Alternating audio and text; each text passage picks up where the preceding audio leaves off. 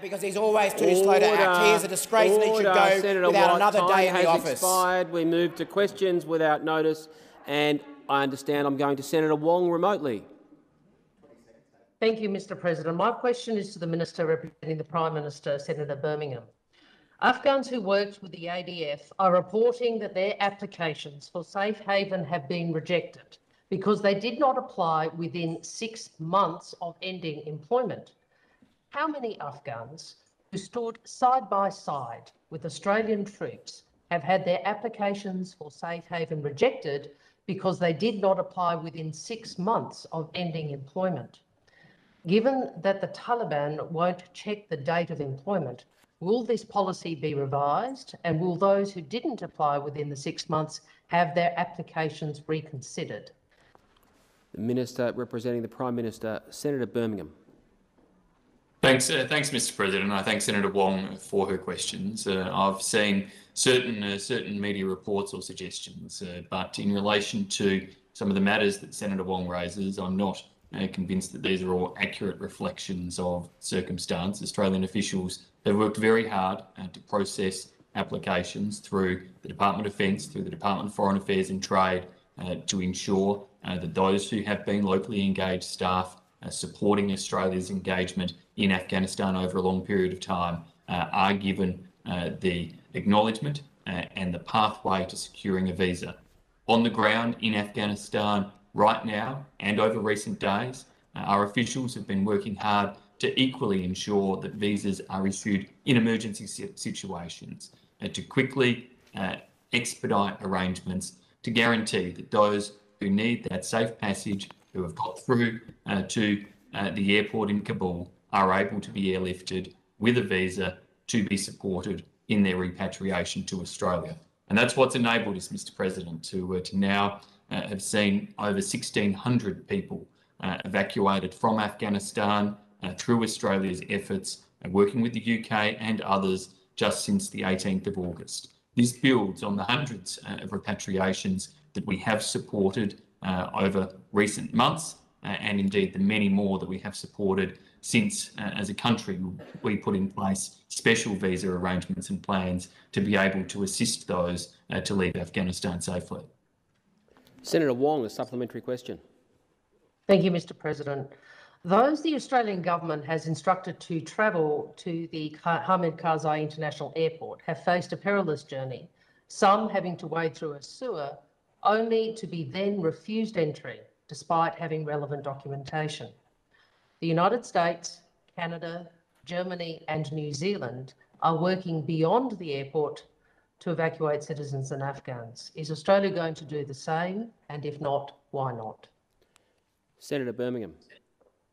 Thank you, Mr President. Australia has been working closely with partner countries such as those Senator Wong has mentioned to be able to try to access and provide assistance beyond the airport perimeter to individuals where that is possible.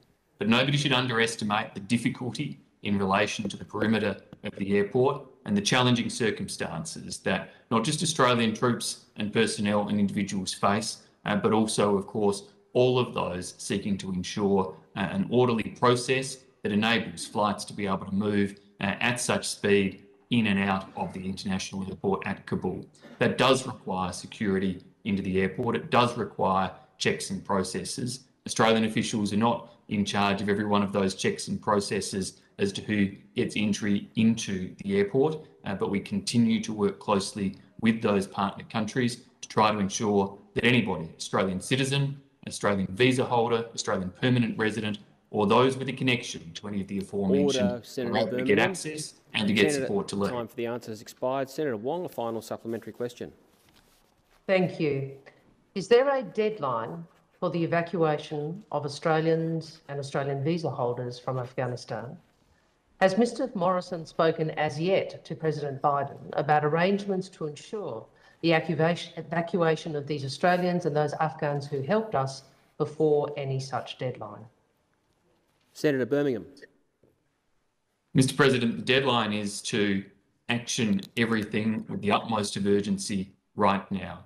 That's why we're seeing multiple flights run in and out of Kabul, airlifting people out each and every day at present. And I pay thanks once again to the Defence Force personnel, the Foreign Affairs, the Home Affairs personnel, all of whom are in difficult, challenging and indeed dangerous circumstances, helping to expedite and undertake that very important work. As the Prime Minister has said, if the deadline for departures that the United States has spoken of is pushed out, then he has made it clear to the United States that we support that. Our government has made it clear, and indeed we will continue to support all operations as long as they are safe and feasible, and to be able to help people leave Kabul, leave Afghanistan, especially those who have worked alongside us, and will continue to do all we can in terms of giving that assistance that's seen more than 1,600 leave in the last few days alone. Senator Chandler. Thank you, Mr. President. My question is to the Minister representing the Minister for Health and Aged Care, Senator Colbeck. Can the Minister update the Senate on Australia's vaccination rollout to combat the COVID-19 pandemic? The Minister representing the Minister for Health. Order. Order. Can we at least, before we start being disorderly, can we at least allow the Minister to get to his feet? Senator Watt. And again, I'm going to ask senators for the courtesy of all those senators participating remotely. Senator Colbeck. Thank you, Mr. President, and thank you to Senator Chandler for the question. Mr. President, Australia's COVID-19 vaccine rollout continues to expand. To date, more than 17.4 million doses of COVID-19 vaccines have been administered in Australia. We had a record Senator Sunday Polley. with more than 139,000 vaccines administered and 335,000 vaccines administered over the weekend, Mr. President. Yesterday, Mr. President, was a record Monday. Senator Colbeck, please stop the clock. The interjection started 2 seconds into his answer. Now, while there is a place for interaction across the chamber, some courtesy so that those remotely can actually hear would be appreciated. I'm having trouble hearing the Minister, and it's very hard to tell who's interjecting unless they have a very recognisable voice. Senator Watt. Senator Colbeck.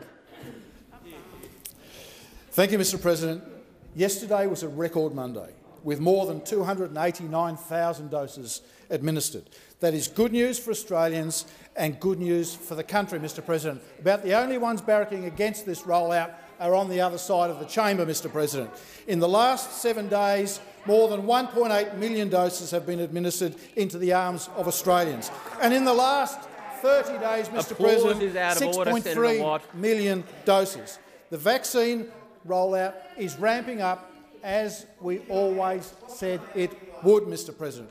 In our home state of Tasmania, Senator Chandler, more than 414,000 doses have been given to those who have stepped forward to protect themselves, protect friends, protect their families and protect their country, Mr. President.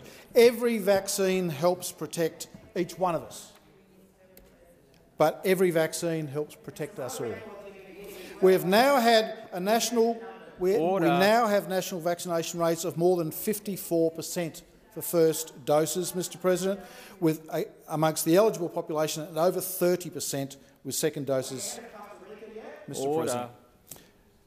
Perhaps most significantly amongst our most vulnerable Australians, which is why we are seeing a difference in New South Wales this year compared to Victoria last year. Over 50s, over 75% first dose, and over 70s, over 85%. Time for the answers expired. Order. Senator Chandler. Thank you, Mr. President. Minister, could you inform the Senate how people are accessing the vaccine across the nation? Senator Colbeck. Thank you, Mr. President. Can I thank all those involved in the rollout of vaccines across Australia, particularly the frontline healthcare workers, for their commitment and hard work in getting this most important job done. We have enlisted GPs, Commonwealth vaccination clinics, Aboriginal community health centres and pharmacies to deliver the vaccines into the arms of people right across the country, Mr. President. Over 8,100 points of presence around the country to get a jab. This week, 2,595 pharmacy sites were active and vaccinating nationally. By the end of this week, Mr. President, it'll be 2,850 pharmacies across the country will have received doses and able to vaccinate next week, Mr President. And more importantly, more than 900 of those are in New South Wales, including in the Greater Sydney hotspot areas. Senator Chandler, a final supplementary question. Thank you, Mr President. That is great news, Minister. What advice is there for Australians who are yet to roll up their sleeve? Senator Colbeck. Thank you, Mr President. Order. The sooner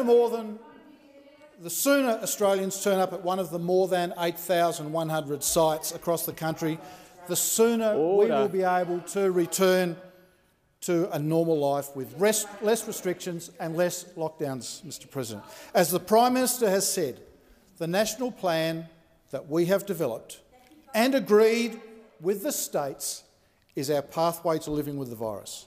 That is our goal, Mr President, to live with the virus, not to live in fear of it, Mr President.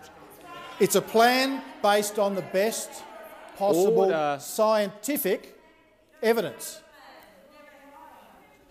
Undermined only by those opposite, Mr President. Undermined only by those opposite. Once we achieve 70 to 80% vaccination, we'll see less transmission of COVID-19, fewer people with severe illness and less people in hospital and deaths. And we should all get on with it. Senator Colbeck. Senator Keneally. Thank you, Mr President. My question is to the Minister representing the Minister for Health, Senator Colbeck. South West and Western Sydney woke up yesterday to harsher restrictions and a Western Sydney curfew as a result of a COVID-19 outbreak that started in Bondi. Why are South West and Western Sydney residents, who are trying to do the right thing by their community, being forced to take multiple buses and trains in the middle of a lockdown to get to a vaccination hub, and being forced to wait up to 5 hours outside at those vaccination hubs to get vaccinated? Senator Van. I remind senators on my right that during the question, I need to hear the question. Minister representing the Minister for Health, Senator Colbeck. Thank you. Mr President, can I say to all of those people in South West Sydney who are turning out to get vaccinated, thank you for doing so. They know, Mr President, those residents of South West Sydney know, like we know, that vaccination is one of the things that provides a pathway for all of us to deal with this pandemic, Mr President. Mr President, there are 777 primary care and Commonwealth sites administering vaccines across South West Sydney, Mr President. 777. 590 general practices, including 266 who are offering the Pfizer vaccine. 7 general practice respiratory clinics, 14 Aboriginal community health centres and 176 community pharmacies who are offering AstraZeneca, Mr President. 777 sites across South West Sydney. Can I say to those Australians from South West Sydney, thank you for turning out. Thank you for having the patience to wait for your jab. You are doing not only yourselves a service, but your community service, because we know, and you know, that is those people of South West Sydney. They know that one of the pathways in dealing with this virus is to get vaccinated. It will protect you, it will protect your community, and it's once we start reaching the thresholds that have been set down by the national plan, it is the way that we start returning to a more normal life, Mr President. So thank you to all of those people in South West Sydney. In fact, thank you to all of those people around the country who are turning out to get vaccinated. And particularly, Mr President, thank you to those health workers who are working in those vaccination clinics, the GPs, the pharmacists, those working in the RHOs, those working in the Commonwealth health sites and in the state clinics. All of those, Mr President, are working Senator to assist Colbeck, people time to for get the answer vaccinated. has expired. Senator Keneally, a supplementary question. Thank you, Mr President. Why are pregnant women and children with disabilities in the federal electorate of Macarthur still having trouble booking vaccine appointments, as they're reporting to their local MP? 18 months into the pandemic and 6 months into the vaccination rollout. Order. On my right, Senator Colbeck. Thank you, Mr President. Thanks, Senator Keneally, for the question. Mr President, clearly there is strong demand for vaccine across the country, and that is only a good thing. Can I say to all Australians— Order. Can I say to all Australians— Order. Mr President, it's clear that there's only one group of people in this country who are campaigning against the vaccine rollout and who are undermining confidence in the vaccine rollout, Mr President. And it's them over there, Mr President. It's that lot over there, Mr President. We continue to increase the supply, Mr President, and as I've already indicated today, we continue to increase the number of outlets that are available for people to get a vaccine. And as more vaccine becomes available, we continue to increase the volume. And it's only the Labor Party who are out there trying to undermine confidence in the vaccine rollout. It's only the Labor Party who are out there trying to undermine confidence in vaccines. Order. Senator Keneally, a final supplementary question. Thank you. Representing the constituents of people of southwestern Western Sydney. 18 months into the pandemic, they're struggling to secure vaccine appointments. They're living in lockdown conditions worse than anything Australia has ever experienced. Why has the Morrison-Joyce government left the people of southwest and Western Sydney behind? Senator Van, I've called you to order during questions on a couple of occasions now. Senator Colbeck. Thank you, Mr President. I completely and utterly reject the premise of the question, Mr President. Order. Only last week, Mr President, we put an extra 500,000 doses of Pfizer vaccine that we'd managed to bring in from overseas into New South Wales to assist with the current circumstance, Mr President. We continue to work on vaccine supply and to increase the availability of vaccine, Mr President, and the number of outlets, as I've already outlined a number of times in the chamber today. While the Labor Party fight us, Mr President, we fight the virus, Mr President. While the Labor Party fight us, we will continue to fight the virus, and we will continue to work in the interests of Australians to give them access to vaccine. We appreciate the fact that they are lining up for— We appreciate the fact that they are lining up for an appointment. We appreciate that they're turning out to get vaccinated. They know, like we do, that vaccination is a pathway to Senator freedom. Colbeck. Senator Siewert. Thank you, Mr President. Mr President, my question is to the Minister representing the Minister for Health and Aged Care, Senator Colbeck. There are a growing number of children, teenagers and young people sick with COVID. Do you acknowledge that including children in the vaccination targets will save lives? When will your government include kids under 16 in the national vaccination targets, and when will there be enough supply for those young people? The Minister representing the Minister for Health and Aged Care, Senator Colbeck. Thank you, Mr President, and thanks, Senator Siewert, for the question. Mr President, can I say I reject the assertion that there's any sense on the behalf of the government that all parts of the Australian population aren't important in the vaccination rollout. The national plan for vaccination that was agreed by National Cabinet, with modelling done by the Doherty Institute, was based on a certain population cohort, Mr President, and based on, at that point in time, the information available to Doherty and to Australia with respect to approved vaccines. Mr President, and I think it's also important that we, at this point, consider the impact of the virus on Australians and people within different cohorts, which reinforces our process, Mr President. So we've received approval for the administration of vaccines to 12 to 15-year-olds, and we have commenced the process of rolling the vaccine process out to the most vulnerable of those. We have started that.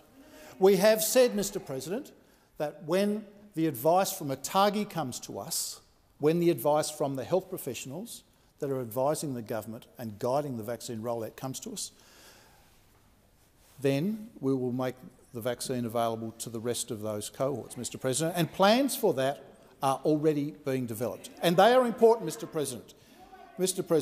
And if you look at the wording from the information from Doherty, They stand by their modelling. They stand by their modelling and the targets that have been established. And when you consider that there's 1.2 million children in the cohort Senator that you're talking Colbeck, about. time for the answers expired. Senator Siewert, a supplementary question. There are now a number of models on vaccination targets. Why are you only relying on the Doherty modelling? Is it because it's politically convenient? Why did you limit the advice and the modelling from Doherty to over 16-year-olds? Senator Colbeck. Mr President, can I say at the outset, I think that's an outrageous thing for Senator Siewert to say. The Doherty modelling is based on work across a number of peak institutions in this country, and Mr President, I'll take your interjection, Senator. And if you look at, for example, the ANU, if you look at the ANU modelling, for example, and look at the assumptions, which are seriously flawed, I have to say. Seriously flawed. No, I will tell you what's flawed about them. They assume that we go directly from A to D and skip sections B and C in the national plan. That's the flaw, Mr President. So be careful about the modelling you're quoting, and don't be a part of the Labor Party's process of undermining the modelling and the plan that we have for national vaccination process. The children are important, Order, Mr President. Senator Colbeck. Children time for the answer has expired. Senator Siewert, a final supplementary question. When will the government stop enabling vaccine apartheid and finally support a TRIPS waiver? Senator Colbeck. Mr President, that is an absolutely outrageous slur. And quite frankly, Senator Siewert, through you, Mr President, you should be ashamed of yourself. At no point has the government tried to downplay the importance of any part of this Australian community. We have at all times sought to provide protection and support for all Australians, including children, Mr President. And it's an outrageous slur. Senator Siewert, on your point of order is on. Point of order is on the fact that the minister didn't Is it on direct? listen. Senator Siewert, you asked a question that had highly... I asked about the TRIPS this waiver. Is not... Yeah, Senator Siewert, you yes, also... I did. Order! On my right. Points of order have to relate to the standing orders. I'm going to at least ask people to treat the chamber with the courtesy of saying that's to do with direct relevance. It's not a chance to restate the question. Senator Siewert, you also used a highly charged term in that question, and I have ruled previously that where highly politically charged terminology is used, that ministers are entitled to respond, and that was a particularly loaded piece of terminology. So the minister is allowed to respond. I can't instruct him how to answer a question. Senator Colbeck. Thank you, Mr President. The government has at all times been concerned to ensure that all Australians are supported and protected through the management of the pandemic, Mr President. And so, in setting the thresholds under the national plan, the Doherty modelling takes into account the 2-week timeframe for people to get full immunisation and the later time for the vaccination of children, Mr President. So, Mr President, the Greens and Labor can come in here and run all the slurs they like against us, but we will continue to work in the interest of the Australian people to help them to get vaccinated and also to support the opening of the Australian economy. Time for the answer has expired. Senator Griff, remotely. Thank you, Mr President. But my question is to the Minister representing the Minister for Defence, Senator Payne. Last week, the New South Wales government announced that 800 Australian soldiers would be deployed to help state police enforce movement restrictions. And the Queensland government announced 100 soldiers would be deployed to help state police enforce border restrictions. Can the Minister tell us what reasonable and necessary force will be permitted for these personnel to carry out their duties, such as the power to make arrests or to use force against Australians? The Minister representing the Minister for Defence, Senator Payne. Thank you very much, Mr President. I thank Senator Griff for his question. I can advise the Senator that the scope of ADF support to states and territories is constitutionally limited as I'm sure the senator is aware, particularly for tasks with an element of law enforcement. ADF personnel are not authorised as law enforcement officers, nor are personnel able to enforce health orders. These remain the responsibility of relevant state or territory agencies. Senator Griff, a supplementary question. Minister, what happens if something goes wrong on one of these patrols or door knocks and a member of the public gets violent or makes threats? In these circumstances, what powers do the ADF personnel have? And are they only able to follow directions of police officers, or can they make take actions on their own initiative? Senator Payne. Senator Griff, or through you, Mr. President, to Senator Griff, I would reiterate what I said in response to your first question, Senator, which is that the ADF are not authorised as law enforcement officers. The authorisation for those powers remains with the police of the relevant state or territory, and these matters are determined and planned and operationalised between the ADF and the relevant police service, whether it is in the examples you have used, Senator, New South Wales or in Queensland. And in fact, given the amount of time since the beginning of Operation COVID Assist in 2020, where we have seen over 20,500 ADF personnel deployed nationally under Operation COVID-19 Assist, there has been a very significant period for agencies to work together on exactly these matters. Senator Griff, a final supplementary question. Yes, thank you, Minister, for that explanation. Every Australian police force has hotlines and online reporting portals for members of the public to report police misconduct. How will Australians be able to report any misconduct of ADF personnel supporting law enforcement, and who will investigate these reports? Senator Payne. Senator Griff, through you, Mr. President, Senator Griff, through any normal channels in which one would report such a concern.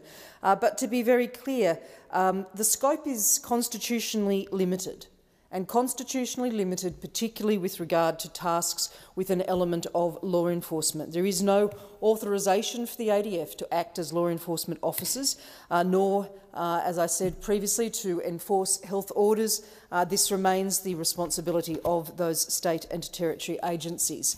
Can I say in conclusion, Mr. President, to all of those women and men in law enforcement agencies around Australia, and to all of the women and men who have been deployed with the ADF through Operation COVID Assist, that we recognise that these have been very demanding, very challenging times in Australia, and we acknowledge their service and their contribution. Senator O'Neill. Thank you very much, Mr. President. My question is to the Minister representing the Minister for Health, Senator Colbeck.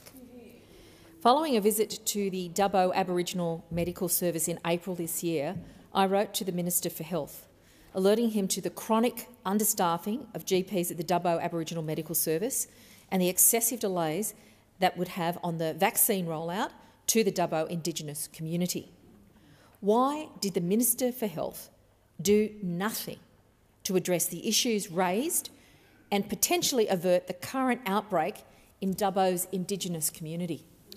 The Minister representing the Minister for Health, Senator Colbeck. Thank you, Mr. President. Thanks, Senator, for her question.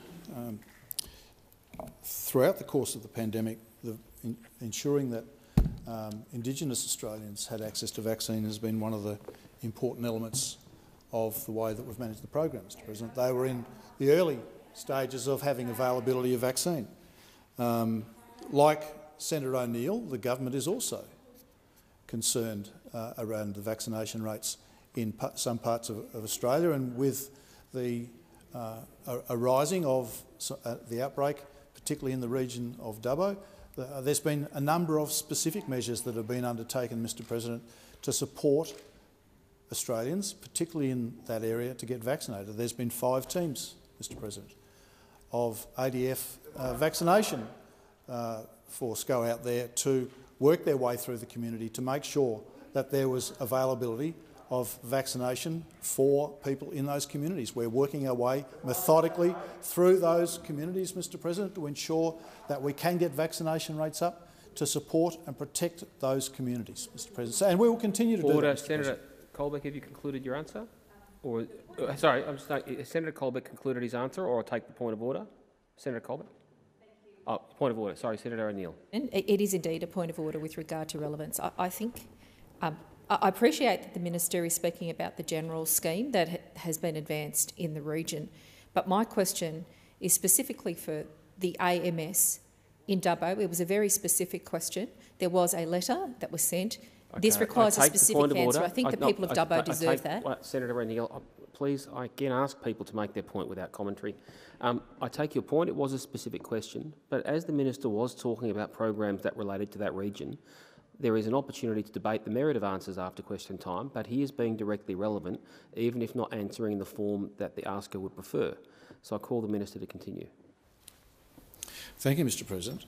Mr. President, and we continue to support Indigenous communities around Australia with respect to vaccination.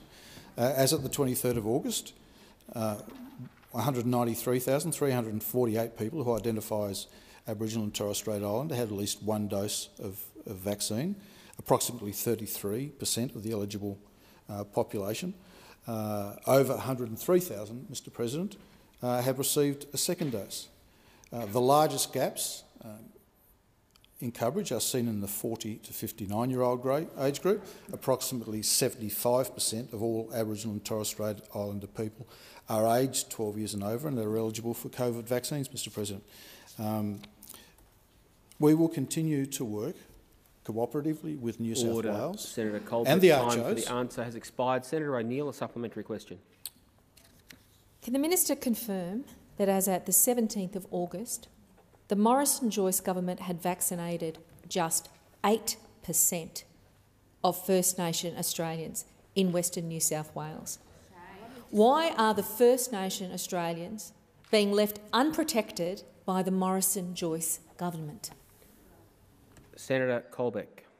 Thank you, Mr. President. I can't confirm the number quoted by the Senator. I don't have that granular level of detail here with me with my information, Order. Mr. President.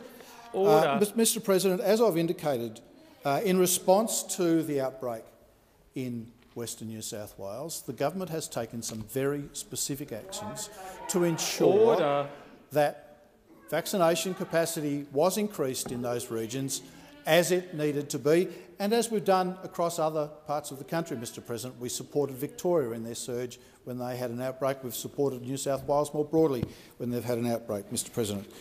So there's a specific incident management team to coordinate the Commonwealth response. Includes representatives from the National Indigenous Australians Agency, and they include, of course, vaccine allocation, support from the Archers, support from the Royal Flying Doctor Service, the Australian Defence Force vaccination schemes, Senator Colbeck, and of course PPE. Time for the answer has expired. Senator O'Neill, a final supplementary question. Perhaps the minister might be able to take that on notice and confirm that 8% number.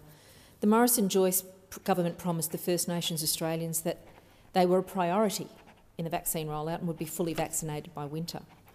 We're now 8 days away from spring, and COVID-19 is ripping through First Nations communities. Why should Australians believe Mr Morrison will deliver on his new promises when he's failed to deliver on his old promises, leaving First Nations Australians unprotected and at risk? Senator Colbeck. Thank you, Mr. President. Thanks, Senator O'Neill, for the question. And I reject the premise of the question, completely reject the premise of the question.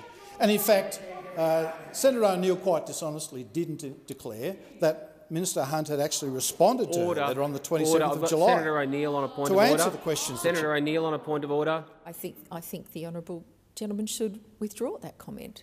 I'm happy to correct myself later on, but I don't believe that terminology has been ruled unparliamentary in the past. And the clerk, I think, is agreeing with me. If I'm wrong, I'll come back and say so. Senator Colbeck to continue. Thank you, Mr. President. As so often happens in this chamber, the opposition come in here to misrepresent quotes that are being made by members of parliament and don't fully declare the full circumstances that sit behind the questions. Order. Senator Keneally on a point of order. My point of order is relevance. Senator O'Neill did not say that Minister Hunt didn't respond. She said, and I quote, that the minister did nothing to address the issues raised. Senator Keneally, I stand by Senator O'Neill's call for that comment to be withdrawn. Senator Keneally, I'm going to insist that while the leaders are given a lot more room to move, they do abide by the chair when I call them to order. That wasn't even a remote attempt at a point of order, Senator Keneally. That was debating a matter of fact. There's a time for that after question time. Senator Colbeck. Thank you, Mr. President. So I reject the premise of Senator O'Neill's question. We have continued and we will continue to support all communities in Australia, as the response from Minister Hunt to Senator O'Neill clearly indicates, with a whole range of incentives and programs that are designed to support Indigenous communities, workforce incentive, rural bulk billing incentives, distribution priority system to identify distribution of GPs, Mr. President, a range of things in place to support Australians and particularly, Mr. President, Indigenous communities. Order. Senator McMahon. My question is to the Minister representing the Minister for Veterans Affairs, Senator Payne. Can the Minister advise the Senate on what measures are available to support serving members of the Australian Defence Force experiencing emotional distress and anxiety, including in my hometown of Katherine and Darwin in the Northern Territory? The Minister representing the Minister for Veterans Affairs, Senator Payne. Thank you very much, Mr. President, and I particularly thank Senator McMahon for this very important question, because we are all very conscious that the devastating developments in Afghanistan are distressing for many of our serving defence personnel and for veterans, including particularly in the Northern Territory with its very large defence community. We acknowledge the 39,000 Australian men and women who served in Afghanistan and the many more Australians who've served in both campaigns and peacekeeping efforts around the world, including the Battle of Long Tan, the 55th anniversary of which we marked last week. To all those who have worn an Australian military uniform, to all of their families, we are grateful for their sacrifices and for the safety and security that you have afforded your fellow Australians. In turn, we have a duty as a nation to be there for them by ensuring their physical and mental health needs are met. And the government is committed to ensuring Australian Defence Force personnel have access to the right support at the right time. Defence has in place mental health services that operate around the clock. These include the confidential telephone support services for both ADF members and families, the Defence Employee Assistance Program, which provides free professional counselling and support through Defence members' chains of command through the chaplaincy service. Defence provides comprehensive mental health support services to deployed forces before and during and after deployments. Mr. President, to all of those who served in Afghanistan, the government is unequivocal in saying that you did the job your nation asked of you. You did it overwhelmingly with great distinction, and nothing will change that. Senator McMahon, a supplementary question. Thank you, Mr. President. Can the Minister advise what other measures are available to support ex-service men and women? Senator Payne. Thank you, Mr. President. And the government does operate a range of services for veterans, such as the Open Arms 24/7 counselling service and 1800 Veteran.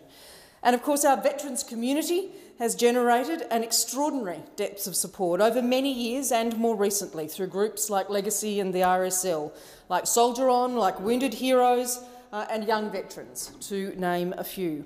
And I'm pleased to say that many of our veteran women are playing increasingly important roles as well. Delissa Papamau, who served as an ADF medic in Afghanistan in 2012 and in Papua New Guinea in 2014, has founded Modern Soldier, an online veterans network that created a series of groundbreaking videos on post-traumatic stress disorder and now helps veteran-owned businesses to sell their products. The Women's Veterans Network Australia connects ex-serving women and fosters a sense of belonging and reduces isolation. I commend all of the women and men working to help Australia's veterans. Senator McMahon, a final supplementary question. Thank you, Mr. President. How is the Liberal and Nationals government working with ex-service organisations to ensure tailored support is available for all veterans who require it? Senator Payne. Thank you, Mr President. And again, I thank Senator McMahon because I know that Senator McMahon has a particular interest in this issue in the Territory. The government recognises that military service creates special bonds between those who serve together, and these last for the rest of so many veterans' lives. Nothing can substitute for these bonds, so the very important thing that government can do is to nurture and support connections that the veterans have forged themselves. The Australian Government is investing $40 million in a network of veteran wellbeing centres around Australia, one of which is in Darwin. I congratulate Senator McMahon on her support for the veteran community in the Northern Territory, and I hope to have the opportunity to visit the Darwin Veteran Wellbeing Centre in the future that's being led by Mates for Mates in collaboration with a number of local organisations, which will provide a one-stop shop of support services to veterans and their families. Senator Lambie, remotely. Thank you, Mr President. My question is to the Minister for Finance and Special Minister of State, Senator Birmingham. The electoral legislation amendment Party Registration Integrity Bill 2021 would give political parties the right to block new parties coming through if they have the same keywords as existing parties in their names. When the Liberal Party was formed in October 1944, there was already an existing political party called the Liberal Democratic Party. If the rules you want to put in place were around when your party started, there wouldn't actually be any Liberal senators in the building today. Does that seem fair to you, or do you think that would be good for democracy, to let incumbents block their opponents? The Minister for Finance, Senator Birmingham.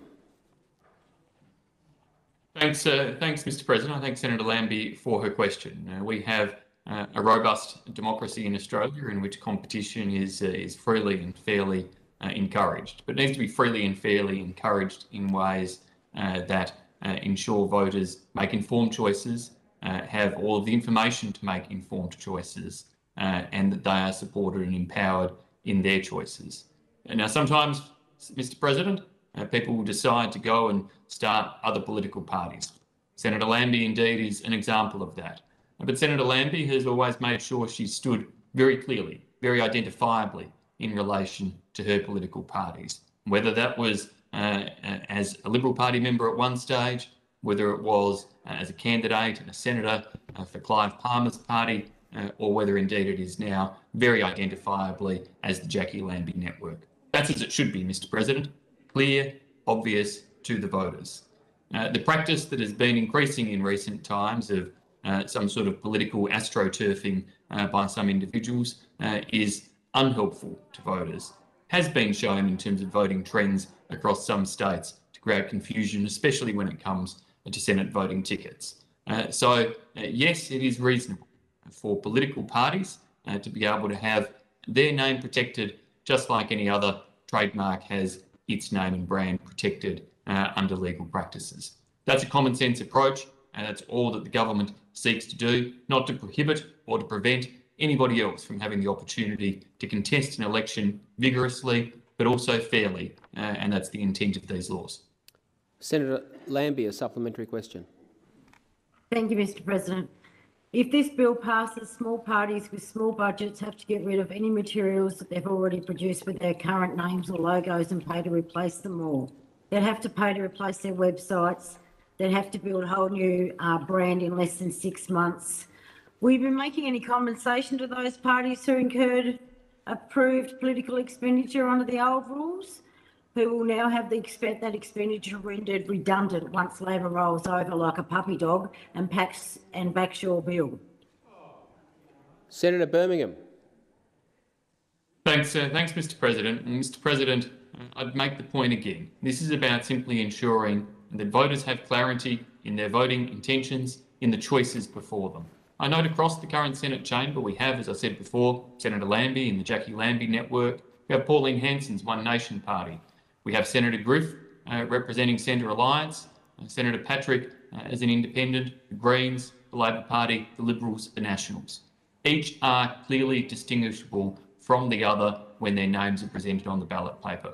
That's all we seek to achieve and to ensure occurs in the future, and we hope and trust that all will see the common sense in that regard, that there's simply fair approaches being put in place for our next election. Point of order. Senator Lambie, a final supplementary question.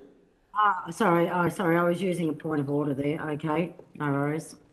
Senator Lambie, I should say the rules for remote participation don't allow points of order to be raised remotely, so my apologies for the confusion. Sorry. But your last question, Senator Lambie. Thank you. Thank you, Mr. President. The bill triples the membership requirements for parties effective immediately, and the minister says this is to test that political parties have genuine community support. So the obvious question here is, isn't that what elections are for? Senator Birmingham. Thanks, Mr. President. Well, indeed, elections don't prevent anybody from nominating and from standing. They can stand as an independent. That is an option open to all Australians. But what we seek to ensure is that where people constitute a political party, it has a genuine underpinning to it, and that a party is not just an independent. A party is about ensuring that it has a base, a body of support, a set of beliefs commonly adhered to by its members. That again is the logical common sense test that Australians apply when they are thinking about what political parties are, and that is simply, again, all that these modest reforms seek to do to ensure that we have that test in place in ways that meet the expectations of the Australian people, expecting political parties to be fair income political parties and expecting the names of those parties to be clearly distinguished from one another, reflecting their individual identities. Senator Pratt. Thank you, Mr. President. My question this afternoon is to the Minister representing the Minister for Health, Senator Colbeck. How many children with a disability in Australia have been fully vaccinated against COVID-19? The Minister representing the Minister for Health, Senator Colbeck. Thank you, Mr. President. On the 2nd of August this year, Mr. President, the Australian Technical Advisory Group on Immunisation reviewed the data on safety and efficacy of the Pfizer vaccine and recommended that the following groups of children, among those aged 12 to 15 years, be prioritised for vaccination using Pfizer. Children with a specified medical condition that increased their risk of severe COVID-19, Aboriginal and Torres Strait Islander children aged 12 to 15 years, all children aged 12 to 15 years in remote communities as a part of a broader outreach vaccination program that provide vaccinations for all ages greater than 12 years. The government is also ensuring that all children accessing or eligible to access the National Disability Scheme will have access to the Pfizer vaccine from Wednesday the 25th of August if they have not already had their vaccine, Mr. President. So as the medical advice and as the vaccines have become registered for use in children, we have followed that advice and made the vaccine available. From Monday the 9th of August, Mr. President, the Pfizer vaccine has been opened for those with those underlying medical conditions. And as I've indicated earlier, once ATAGI provides to us... Order. Senator Colbeck. Senator Watt on a point of order. Senator Watt. On relevance, the question simply asked for a number. If the minister doesn't have the number, he should agree to bring it back and take it on notice. Well, I can't instruct a minister how to answer or address a question. I will say that the minister has been speaking for 90 seconds and it was a question that was very specific in nature. So I'll ask the minister to turn to the question. Senator Colbeck. Thank you, Mr. President. As I indicated to the chamber, on ATAGI's advice from the Monday the 9th of August, so only earlier this month, was the Pfizer vaccine made available to children in that age cohort. So, Mr. President, the question as to those that have been fully vaccinated, Mr. President, I actually don't have the data on, but given, Mr. President, and we need to consider the process for commencement, Order. whether Senator the data Colbeck, actually time exists for the at this answer point in has time. expired. Senator Pratt, a supplementary question. How many students and staff for children with disabilities have been fully vaccinated at schools for children with disability? Senator Colbeck. Mr. President, again, the vaccination of students with any vaccine in this country has only commenced since the 9th of August this year. That data is not yet available for people who are fully vaccinated, Mr President, because, Mr President, 3 weeks hasn't passed for a full cycle of vaccination yet. So, Mr President, it's very, very cute for the Labor Party to come in here and ask that sort of question.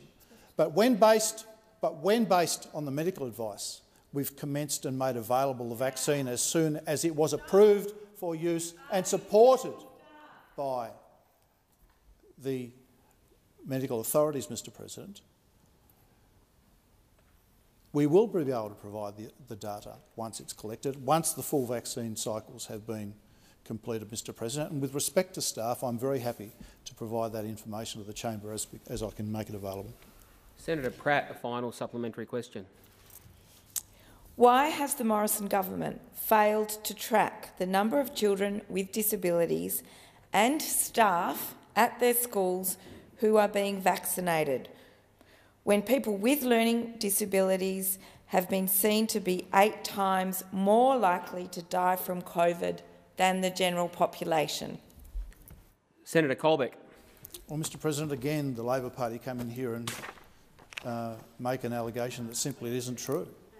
There is a whole range of data that's being provided, supported and tracked. And as I've indicated to the chamber, the vaccination of children has only been available since the 9th of August this year, Mr President. 9th of August this year, not a full vaccination cycle of 3 weeks yet has passed. So for the Labor Party to come in here and ask and infer that the data is not available is quite frankly dishonest, Mr President, because they know it can't have been made available yet because it can't be collected yet because the timeframes for collecting it haven't occurred yet, Mr President. Every single member of the Australian community is important to this government, and it's only the Labor Party campaigning against the government while we support has expired. Senator Small. Thank you, Mr President. My question is to the Minister representing the Minister for Employment, Workforce, Skills, Small and Family Business, Minister Cash. With this week being the 11th National Skills Week, can the Minister update the Senate on how the Morrison government's skill reform agenda has strengthened our vocational education system? The Minister representing the Minister for Employment, Workforce, Skills, Small and Family Business, Senator Cash. Thank you very much, Mr President, and I thank Senator Small for the question. And in answering the question, I do acknowledge that Senator Small, as an employer and as an employer in the hospitality industry back in Western Australia, Senator Small is one of those people who has had the opportunity to provide young people with the opportunity to undertake a traineeship in his workplace and to actually provide them with that stepping stone and those skills that they need to get into the hospitality industry. And, Mr President, as Senator Small stated, this week, it is the 11th National Skills Week. And as we know, National Skills Week is dedicated to raising the profile and the status of vocational education and training within Australia, but also looking at dispelling myths and showcasing the in particular attractive career opportunities that someone with a vocational education and training skill set is able to get. Mr President, we need to acknowledge that vocational education and training, it has well and truly been the foundation of Australia's strong and vibrant economy. And when you look at so many who have been through vocational education and training in Australia, it has produced industry leaders, it offers great diversity, it offers new and exciting career paths, it supports our resources and primary industries. It builds our cities, it supports tourism, it supports monuments, it supports our heritage, and as Senator Small knows, it well and truly supports our hospitality industry within Australia. And each week, we have the opportunity as a country to really get together and highlight all of these opportunities. I know the Morrison government is proud to recognise National Skills Week in 2021. In terms of our commitment to Australians in the vocational education and training sector, we have invested a record $6.4 billion in skills in this financial year alone. $6.4 billion has been invested by the Morrison government. Senator Small, a supplementary question. Thanks, Mr President. Minister, How are the Morrison government's wage subsidies supporting Australian businesses to take on an apprentice or trainee and help meet the skills needs of Australia's workforce now and into the future? Senator Cash. Well, Mr President, so many employers across Australia know that the Morrison government is backing them to take on a new apprentice or trainee into their business. And of course, last year we announced the Boosting Apprenticeship Commitments Wage Subsidy.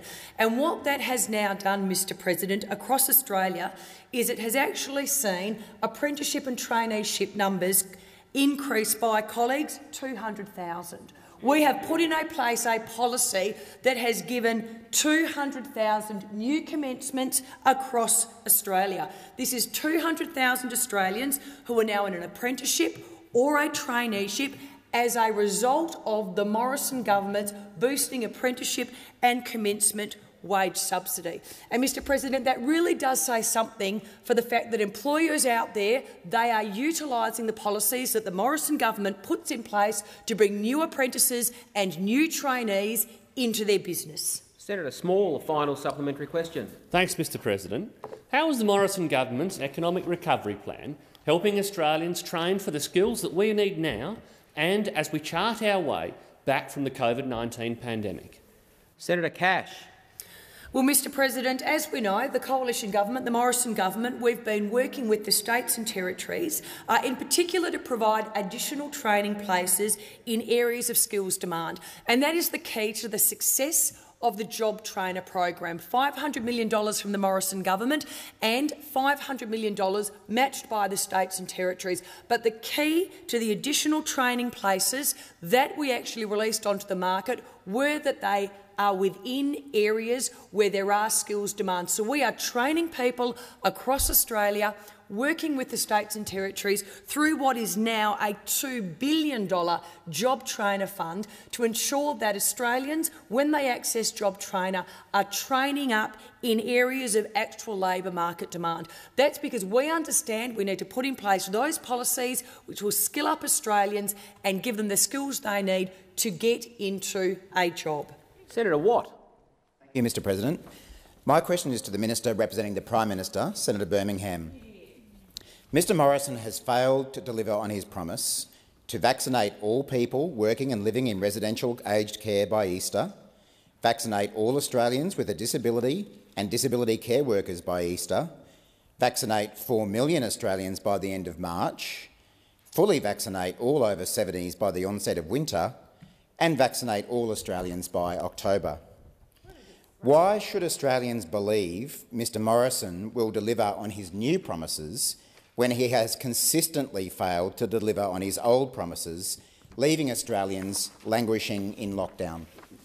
The Minister representing the Prime Minister, Senator Birmingham. Thanks, Mr President. Well, once again, Senator Watt and his questions has become commonplace from the Labor Party. Airbrush the bits of history that they're not interested in. They simply ignore the realities of the 3.4 million doses that didn't arrive on schedule at the start of the year. They airbrush the challenges in relation to changes in the health advice that related to the AstraZeneca vaccine. They pretend those things didn't occur and just suit on pursuing the politically motivated agenda. Well, that's the choice of the Labor Party, Mr President, but what we've acknowledged is there have been challenges. We've taken responsibility for fixing those challenges, and we are pleased, Mr President, to see the rate of the vaccine rollout now charging ahead across Australia. In the last week alone, 1.8 million doses administered around Australia. That is the population of South Australia, provided with a vaccine dose all in 1 week, running at a rate of administration of vaccines now higher than was ever achieved in the United States at their peak, higher than was ever achieved in the United Kingdom at their peak. And that is before we see the increase in supply that will come through further in the coming months. We've secured additional supply already, and there's more coming.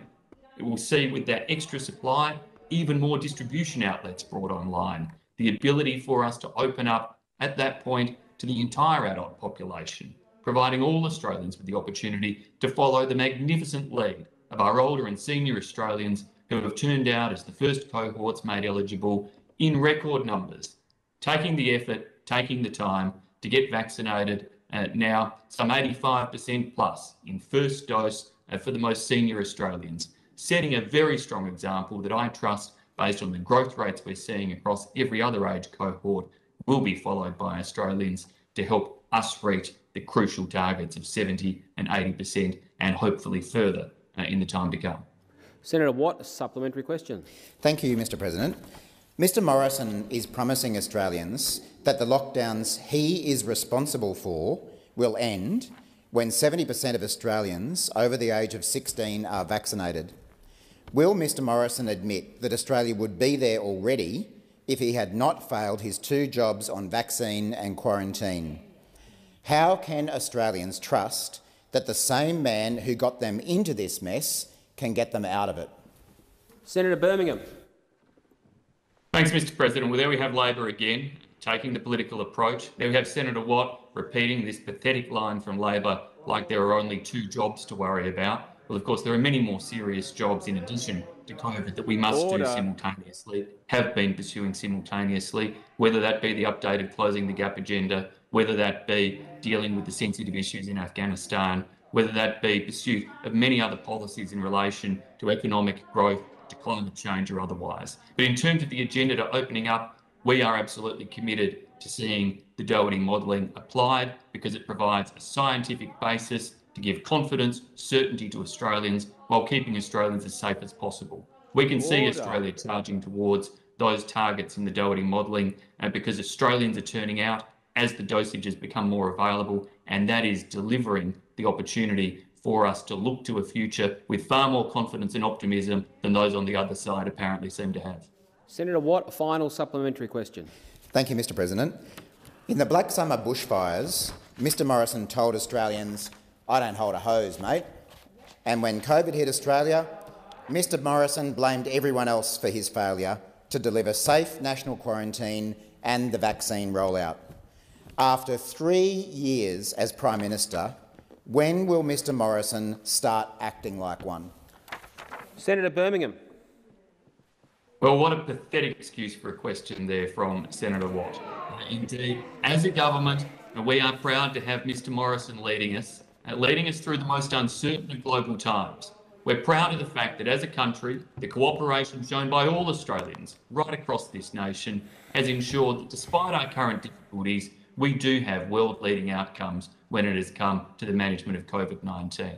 The policies and approaches put in place in Australia have saved lives, tens of thousands of lives compared with the rest of the world.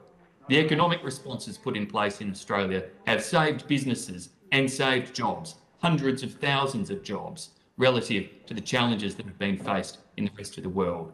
These are uncertain times. The Delta variant has thrown additional challenges at us, but we are confident Australia will come through it. And we won't let those opposite talk this nation down, talk it into some sort of economic abyss, because what we will see once again, I am certain, is that with the economic support effectively Senator delivered, Birmingham, Australia time will for the come back answer strongly. has expired. Senator Cash. Thank you, Mr President, and I ask that further questions be now placed on notice.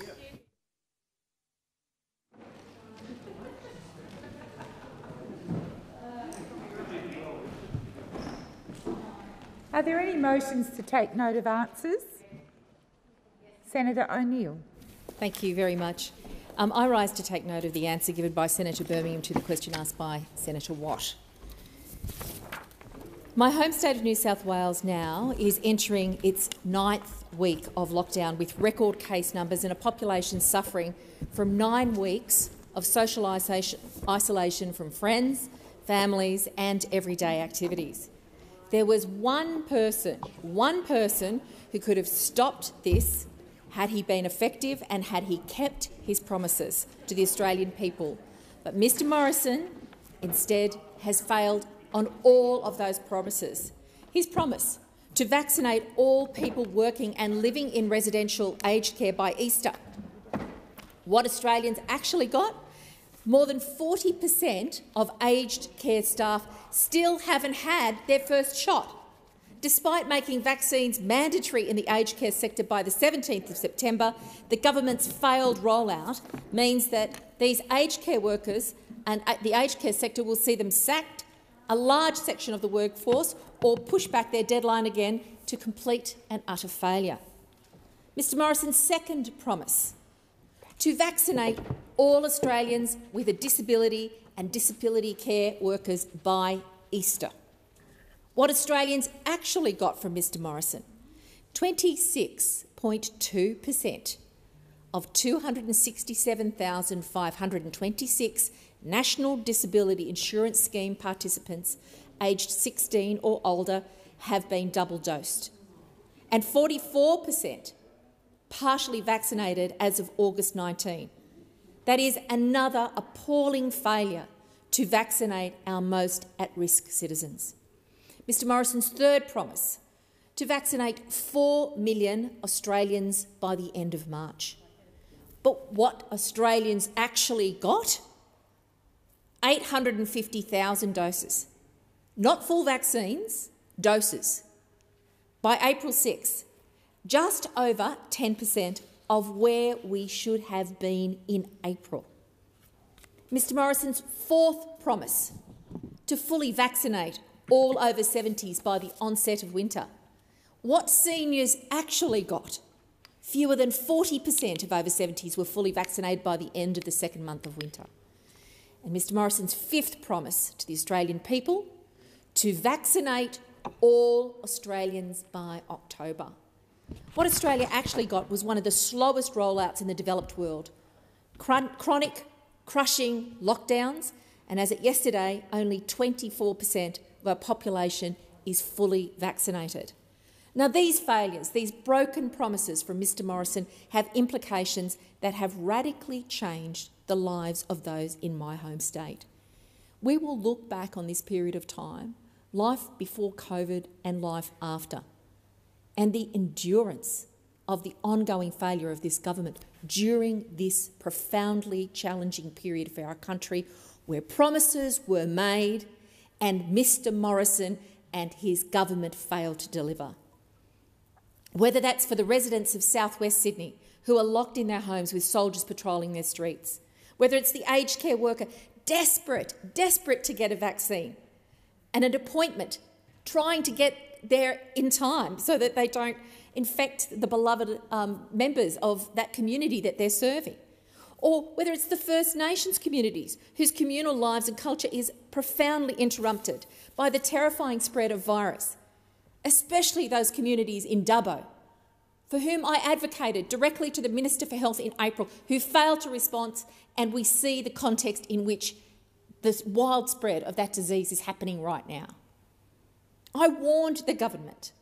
Labor has continued to warn the government, particularly about rural health failures that would harm the lives of First Nation communities across this country, but particularly in the seat of Parkes in Western New South Wales. Mr Morrison's fingerprints are all over this enormous mess, from the botched negotiations with Pfizer due to his meanness, offered 40 million doses in June 2020, and he said no thank you. We are paying the price for that decision. The lack of foresight, throwing all of our eggs into one vaccine basket, and the inability to effectively coordinate the rollout. This Prime Minister has hobbled the Australian economy, prolonged this terrible health crisis with his failure to attend to detail and to take necessary care. His sole interest, his political future, not the nation he pretends to lead, have left Australians in an enduring economic, emotional health crisis, the likes of which we have never seen. Senator O'Neill, your time has expired. Senator Bragg. Thank you, Madam Deputy President. Well, I rise to address the topic at hand this afternoon in the Senate, which is on the question of vaccines and the question of the management of this pandemic. It has been said that the opposition really has played their role that we would expect during this past 18 months. They have been in opposition, interested in politics, not interested in trying to help the Australian nation deal with an enormous economic and health shock. And so people want to talk about what really matters. When the books are written, people will look at this period and they will say that there was a relatively low level of infection, there were fewer deaths than any other comparable nation, the vaccine rollout was slower than it may have needed to be, but it picked up pace pretty quickly. Now, the pace of the vaccination rollout right now in my home state of New South Wales, and you want to talk about New South Wales, is pretty much the fastest in the world. It's the fastest that anyone's ever seen. And we are now at the stage today, having hit 6 million doses in my home state, which is almost 60% of people having had one dose. We're 15 points ahead of some of the other states in Australia. So New South Wales will be the first to real freedom. I mean, other states can live behind their COVID curtain and try and pretend that they want to be in some sort of a hermit kingdom. But New South Wales, because of the very fast rollout, which is a combination of Commonwealth and state government cooperation, will be the first to real freedom. The people in my state will be the first people in this country to genuinely live with COVID. And that is what we have to do. We have to live with this. Now, I must come to this issue that was raised during question time, where it was asserted that there was huge waiting lists for people to get vaccines in southwest Sydney. Well, helpfully, during the course of the last hour, I've been able to check a few facts, and I have spoken to some pharmacists that I know in southwest Sydney, and you can walk into a pharmacy in Bexley or Kingsgrove and you can get a shot straight away. So, I mean, Labor will want to pick up on the politics because they're not interested in health outcomes; they're interested in politics, and that is their role. So we can't begrudge them that. But the point is, we are on the way to achieving our plan's targets. We're going to get to 70%. We're going to get to 80%. It is going to happen. You can already see with the older Australians, in some cases having received over 80% already of their first dose. This is going to happen. And in a couple of months, we're going to be there, and our economic figures will still be very strong based on all the relevant data we have up to the moment.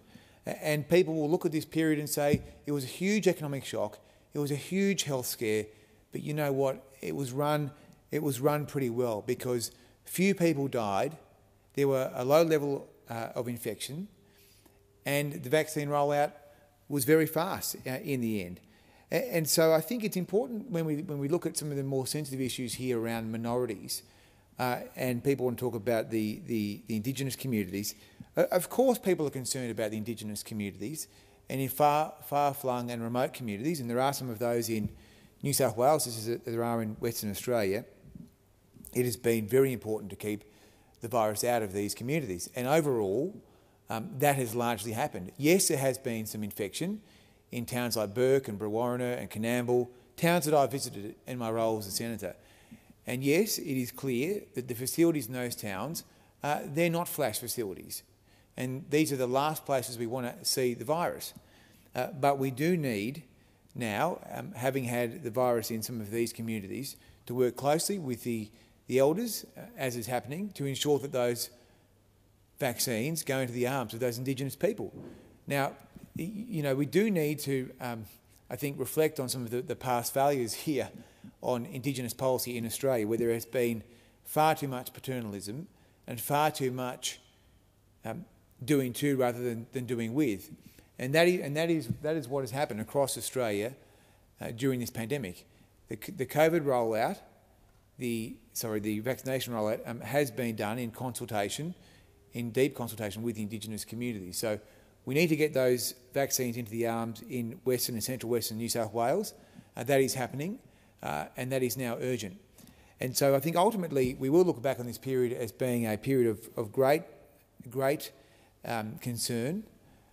There has been a big price paid by small business people and by the kids at schools, but ultimately we are on track, and this will be over in a couple of months and we can open up. Thank you, Senator Bragg. Your time has expired. Senator Kitching. Thank you, Deputy President.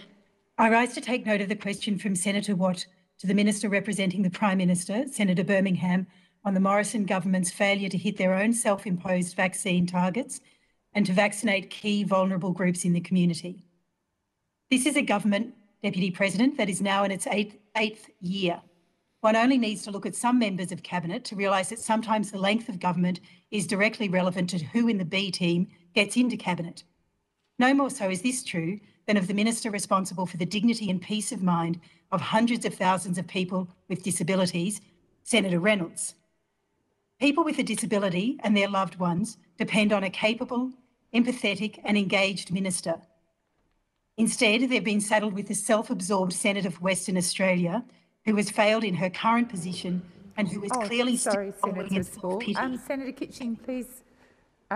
There's a point of order. Senator Small.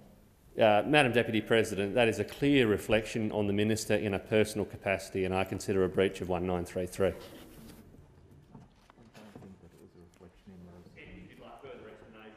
No, thank you, Senator Small. It's not a reflection. Thank you.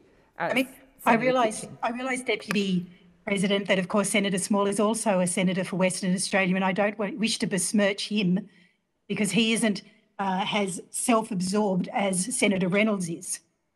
Anyway, she's currently failed in her position.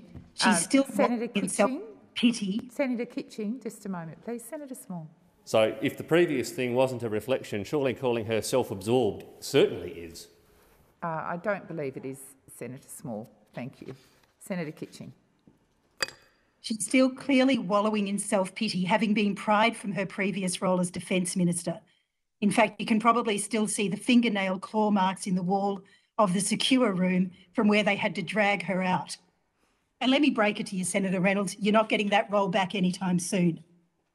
To add insult to injury, this is the second incompetent, inept and lazy minister that Australians with disabilities and their families and loved ones have had foisted upon them by the Prime Minister. They've gone from the member for Fadden to the Senator for Western Australia, Senator Reynolds. While her predecessor's sole qualification was that he is the Prime Minister's flatmate, I laughed disbelievingly this morning when I heard this pathetic and negligent minister boast about what she believes are her achievements and strengths on Radio National this morning. The minister said, and I quote, "Well, Fran, when I became minister nearly 5 months ago, it was very clear to me that there was a number of challenges in rolling out the vaccination program." I mean, one would think that she had some ability to see some problems to people with serious and permanent disability, particularly those in shared residential accommodation, over 6,000 small homes around the nation, and that's for a variety of reasons. Everything from consent to making sure that we provide the right environment, the right supports to the individuals. And then Minister Reynolds went on to say, and this is why I really couldn't believe she said this, "As an army logistician myself, I did what a good logistician did. How much are the tickets?" one has to ask. "I got an even better logistician to come in and set up a task force for disability vaccinations." This panicked buffoon actually said logistician, and I'll come back to that. She then went into an indecipherable bureaucratic rant in which she said, and I quote, "Now, as you've said in relation to all NDIS participants who are eligible, we've also had a 300% increase since I've started with this new approach in June. So we've still got a long way to go, but we've been picking that up fast. Can I also finally just share with you that disability workers, we've had an extraordinary response. In fact, since you and I last spoke about worker vaccination in June, we've had a 200% increase. So dreadful were these numbers, Deputy President, that she kept referring to a percentage increase and not the percentage of those actually vaccinated. So if we want to look at the actual figures, it's 28% months. That is it. Remember this minister talking about how she cares for people with disability? What an honour it was to be in this portfolio, she said. Fine words, zero action, zero action. Her responses on the ABC this morning and her dislike of discussing numbers would suggest that she's not even the logistician that she prides herself on being. And as she should remember, as she's already experienced, pride cometh before a fall. This train wreck of an interview shows she's not even a good obfuscator, an attribute much valued by this government. However, this isn't the only area in which the minister's reign of error is being felt. I received an answer to a question on notice today, number 3926, whereby the minister revealed that complaints received by both Centrelink and Medicare, both under her watch, have steadily increased in recent months. We hear a lot about the Prime Minister shirking responsibility and not doing his job, but I'd like to add one more job to the list of things Mr Morrison will no doubt fail to do, and that is to sack this disgraceful dud before even more people die on his government's watch. So this is a message for the Prime Minister, one he'd heed if he was doing his job. He would not have this minister who's been in for 148 days subjecting cruelly people to a disability to her bungling, but he would get a better minister if that's what he really cared about. Thank you. Senator Kitching, and I would ask you to withdraw those last comments you made about the minister. I withdraw. Thank you. Senator Small. Thank you, Madam Deputy President. And we know that the Leader of the Opposition in the other place The member for Grayndler likes a buck each way, but it's come to today instead for the member for Maribyrnong and the former Leader of the Opposition, Mr Bill Shorten, to finally recognise that Labor can't have it each way when it comes to the Team Australia moment that is getting our nation vaccinated against COVID-19. Today, the member for Maribyrnong has endorsed the government's position on adopting the National Cabinet-endorsed Doherty Institute modelling, and that is that Australia must vaccinate and then, in a compact with the Australian people, must allow them to live with COVID-19. There is only one contagious disease that has been eliminated from the face of the earth in the last 200 years. So it is fanciful to suggest that anything other than a suppression and vaccination strategy, and that is the strategy of the Morrison government and indeed the National Cabinet, gets Australians back to what they'd want. It gets them back living their lives. It gets them out from under the blanket, Mrs. Deputy President, and allows them to spend the time doing the sorts of things that we know they want to, and that's to get a job, to raise their kids, to give them opportunities that they might not have had themselves. That is the Australia that the Morrison government wants to see, and that is what our track record speaks to. Not only will we be the first nation in the world to close our international border, we then set about protecting lives and livelihoods, including, of course, the devastating economic impacts of COVID-19 in the early days and the record levels of economic stimulus that we provided on the back of that, some $290 billion of direct economic stimulus that allowed 3 million Australians to be supported with JobKeeper and some million to regain employment as the economy came roaring back. However, we are not done because we know that the vaccination program and the vaccination rollout is the key to a post-COVID normal for this country. And that's why in just 7 days we've seen more than the population of South Australia vaccinated in the last week alone. Now, whilst those opposites seek to undermine our vaccination effort, that is per capita a higher rate of vaccination than that has ever been achieved by the United States or the United Kingdom on a per capita basis. They seek to undermine Australia's vaccination program, which featured ordinary approvals of vaccines rather than emergency approvals of vaccines in the US and the UK. We know that the reason that the US and the UK did put their vaccines through emergency approval was because bodies were piling up in the streets. Instead, here in Australia, not only did we preserve the national economy, with Australia's unemployment rate falling below 5% in the latest monthly figures, but we did so with a death rate lowest in the OECD, comparable with that of only New Zealand, and one that would have otherwise meant some 30,000 additional deaths here in Australia, even if we'd only suffered the average death rate in the OECD. And yet do we hear a good word from those opposite about our vaccination program, about our economic support, about our national leadership through this once-in-a-century pandemic? No, we don't. Other than from the member from Maribyrnong, who has finally realised that the time has come not to be painted into a corner here, isolated from the rest of the nation as we seek to get the job done, get vaccinated and get back to living our best lives. Instead, this Labor Party has shown why, in the 8 long years that they have sat opposite, they learn nothing about their failures in government, where their ill-thought-out proposal for some $300 bonuses for vaccination was reminiscent of cash for clunkers, school halls, pink backs and other government rorts with your taxpayer money. Not only do they not learn from those failures in government, but they have learned nothing in the 8 years of opposition sitting over there, where they should have been listening to the Australian people, who overwhelmingly speak with their sleeves, Madam Deputy President, and they are rolling their sleeves up in record numbers. When it comes to those over 70, some 85% already protected, 75% of the over 50s protected. When it comes to Australia's most vulnerable, we know that 67% of those in shared disability accommodation have received 1 dose and already 51.9% 2 doses. That is the fact, Madam Deputy President. Senator Small. Your time has expired. Senator Ciccone. Thank you very much, Deputy President. Well, look, Australians are typically known for being a rather easygoing lot. You know, we're not the ones to expect a great deal. We're relaxed, and I think it'd be fair to say we're reasonably forgiving types. And given these generally low expectations from Australians for most things, it is really quite something to see the level of disappointment currently in the community, especially against those opposite and their ability, or rather the lack of inability, one might even say, to get on with the job and delivering on the things that matter to working families.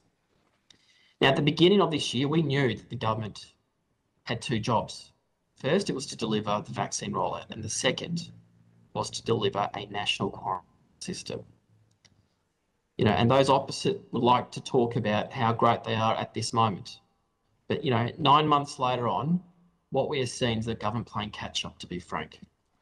And given that the whole year we've had, and the one previously, one would have thought that the government would throw absolutely everything at these tasks. One would have thought that the government would understand just how important it is for them, just to get it right, and getting those jabs in arms and having Australians overseas back home with their loved ones.